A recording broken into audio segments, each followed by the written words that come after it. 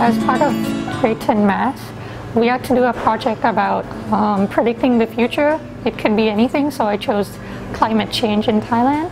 And I found out the data for temperature and also rainfall so that I could predict how the climate change could affect Thailand's agriculture in the future.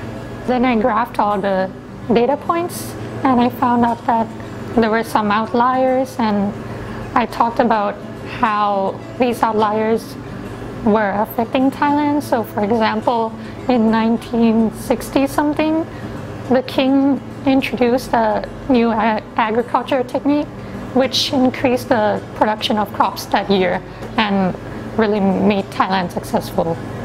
So I also used the graph equations to predict the future, and I found out that the